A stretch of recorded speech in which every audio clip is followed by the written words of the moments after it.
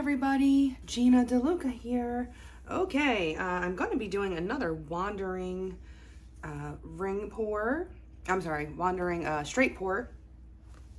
And I do have some colors here that this color is kind of a custom blend. I don't know if you're going to be able to see the sparkle in it, but there are some Piggies in there. I had some leftover paints and kind of put them together, so I can't tell you exactly what's in that, but I believe it's Dioxazine Purple and some Crescendo from this little Piggy. That's my color. They named it for me because I'm a musician. And I have for my background slash base coat, Phthalo Blue from Liquitex Basics. I also have some Phthalo Green here. The Americana Decor Metallics in 24 karat gold from Decoart. And then this is Crescendo, just a straight Crescendo. So these two colors here, this is the Phthalo Blue, this is the Phthalo Green. And to it, I have added some of the Americana Decor Satin Enamels in pure white. It's about 50-50 of the satin enamels and the other paint. These paints have been mixed, 1 part paint to 2 parts Floetrol. And then that is thinned until I get the consistency that I'm looking for. Which one am I going to show you? I guess the gold will be best. This is about a 2 on my consistency scale. It is making a mound, but it disappears pretty quickly. And it's making a nice, thin, even stream off of my stick. The pigment, I mixed the pigment with some Josonia gloss varnish. Mixed the pigment in with that, and then I added some Floetrol. Yeah, I think that's what we're working with. Before we get started, have you seen the Fluid Art inspiration cards? If you have, you can fast forward about a minute, but if you have not, what we have are 52 cards. There are 42 technique cards, and each technique card has an associated video here on YouTube that gives you all of the information that you need: exact paint brand, color, consistency, the recipe, and of course, how to do the technique, all of the things that can't fit on a card. This is a picture of the painting in that particular video. This box here contains a tip for that technique, and here at the bottom you have the color palette that was used in that painting. And then these two boxes can be used together as the basis of a 2-color palette, or you can build off of those colors. And there are also 8 bonus color palette cards. Each one has 5 color palettes. Use all of the colors or just some of the colors. Mix and match the bonus color palette cards with the technique cards, and you have more combinations than you could ever paint in a lifetime. These are available at my website, ginadeluca.net, and also at amazon.com. All right, the first thing I'm going to do is put some paint in the cup. I need to make sure that I have enough of this background color to react with the other paints. So I put about 2 ounces in there. The rest is going on my canvas. 'Tis my base coat. And I forgot to cover my edges first. Oh, that was a very naughty thing to do.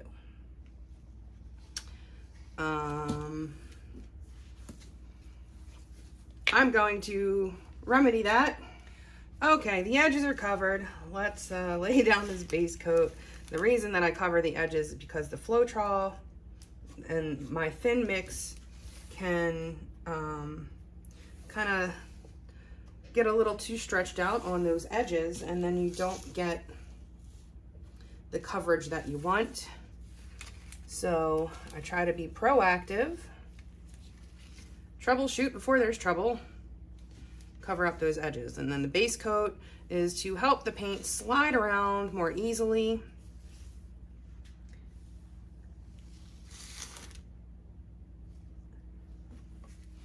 My base coat is down. I'm going to give it a quick torch, pop any bubbles that might be in that base coat because I don't want them popping up through my pour.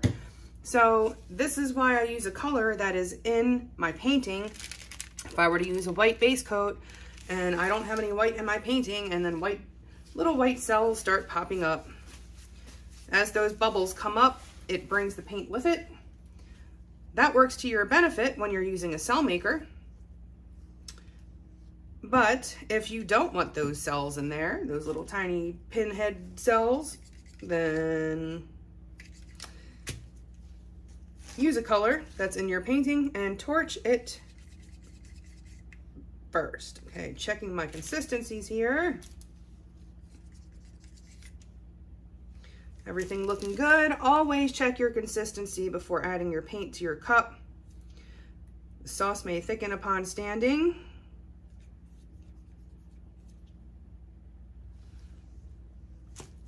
Okay. So I'm going to start with the green,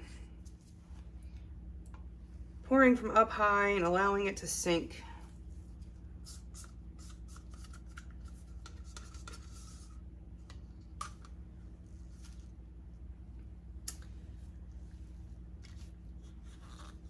And then I'm going to do the Crescendo.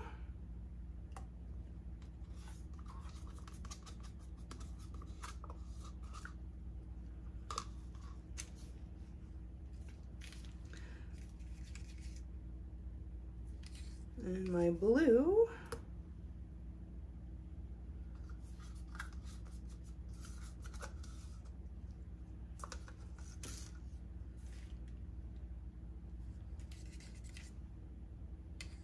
And gold.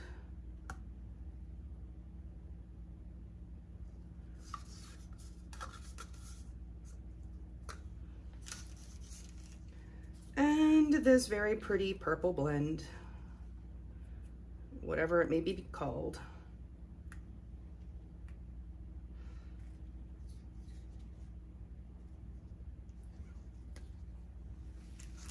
All right. And I think, do I have some left? Okay, I do have a little bit left in here, and I'm just going to cover up what has come to the top. Give all of those paints a chance to react.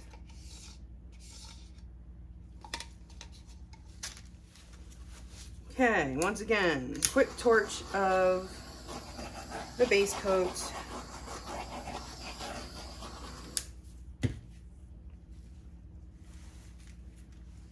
Okay, let's make a mess, shall we? So I'm just going to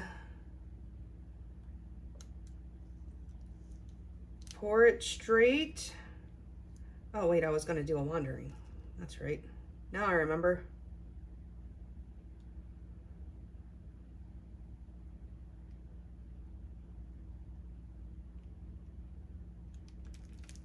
I'm gonna do something unconventional here because I wanted this to be more wandering.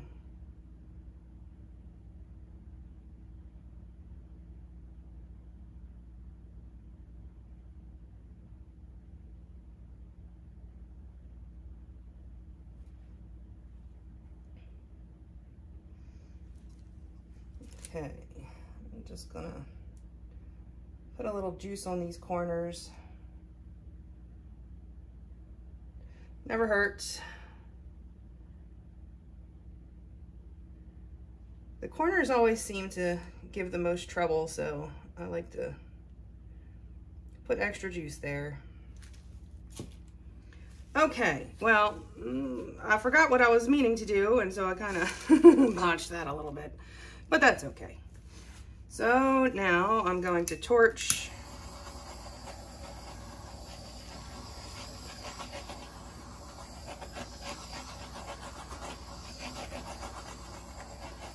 and as these cells pop up, it's going to bring paint with it.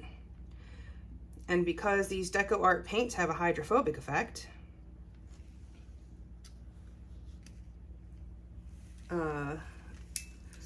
they push away the other paint, and then the cells expand and you get some really cool stuff happening.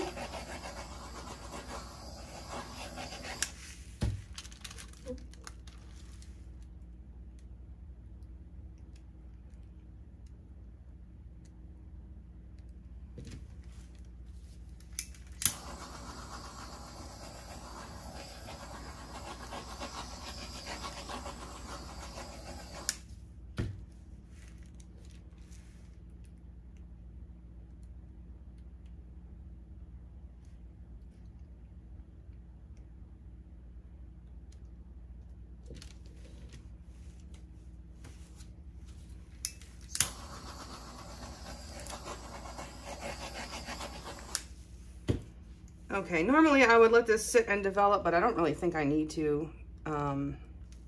That gold is going to take over anyway. It's a very strong cell maker, so I'm just going to go ahead and tilt this out.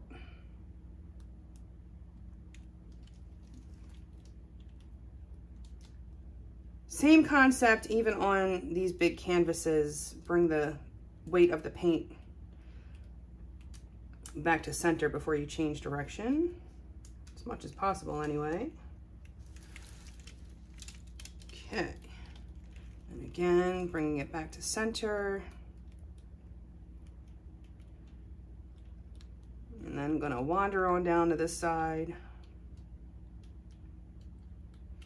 I don't want to lose too much of that purple, but I don't know how much of it I'm going to be able to keep.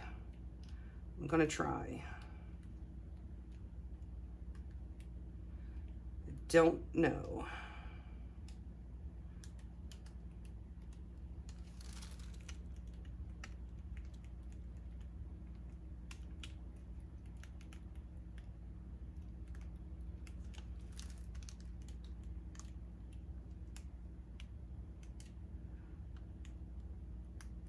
Okay, and when you're using the weight of your paint, you can get quite a bit of control.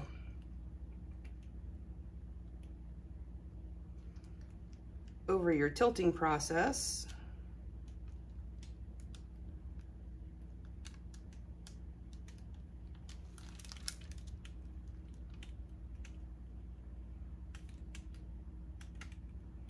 Okay, well, I was able to keep some of that purple.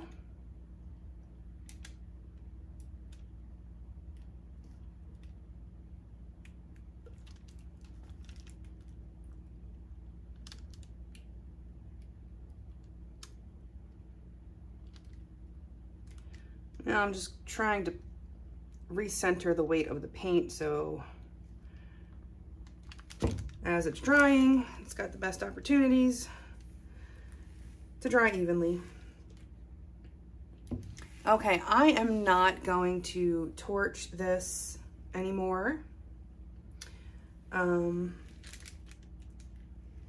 just gonna let this sit and see what happens. Back in a few. Okay, here it is. I seem to have lost some of that Crescendo. It may have just blended in there. I can see a bit of it. I did kind of mess up my intentions. I wasn't thinking clearly, but I'm not mad at it. I wish you could see that purple. It's so pretty, the shimmer in that. But there is some very pretty stuff happening.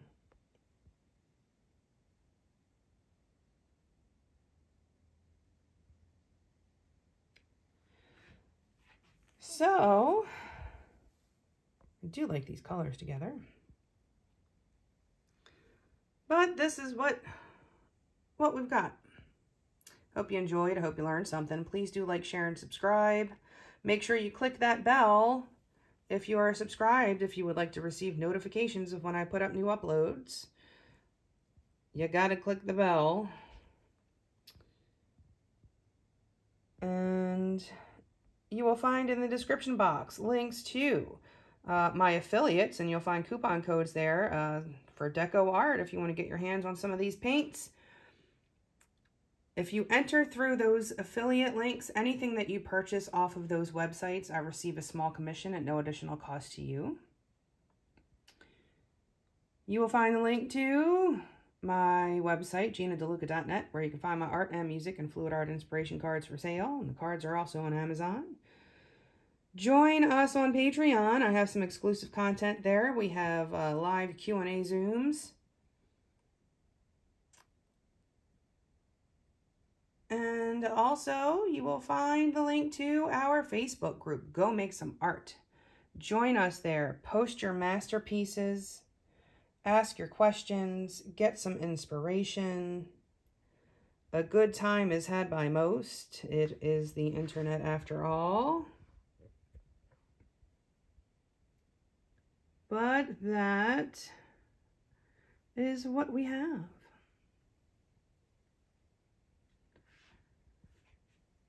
Okay. Well, that's it for today for me, y'all. I hope you have a beautiful day. Now go make some art.